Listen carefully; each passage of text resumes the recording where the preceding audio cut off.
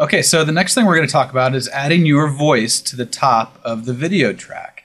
So if you have a video that you want to narrate over the top of and you want to explain what's happening in the video or add your own comments or do something like that, then the way you can do that is to go down to this little speaker timeline track here and double click it.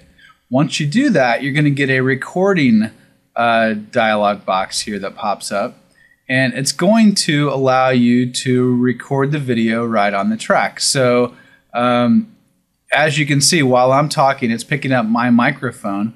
If you have a microphone connected to your PC, you can do the same thing and it will actually pick that up. If I want to start recording, then all I do is hit the record button. I want to be very careful that I have the timeline marker exactly where I want to start the recording though, because as soon as I hit it, it's going to start to play back the video and record an audio track that will fit right below the video track that we're talking over.